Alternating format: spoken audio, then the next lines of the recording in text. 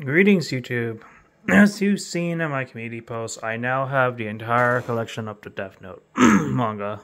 And for the longest time, I put off getting the volume that was missing. This was originally my brother's collection. I think between moving houses throughout the years that the manga that I needed to complete this collection was missing, kept shuffling around.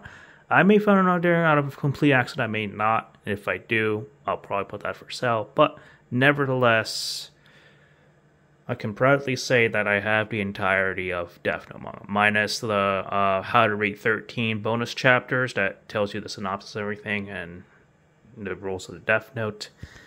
And just to sort of add a bit of more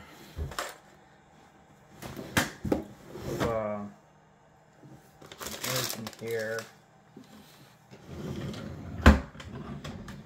I indeed have an actual Death Note. And I have written before, when I was a teenager, I used to write like names on it, well, people around that time that I don't like, and also like fictional characters that I don't like, you know. It was a good way to vent out your frustration and whatnot.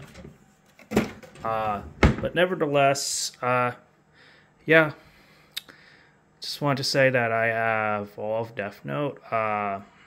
It's more or less complete. The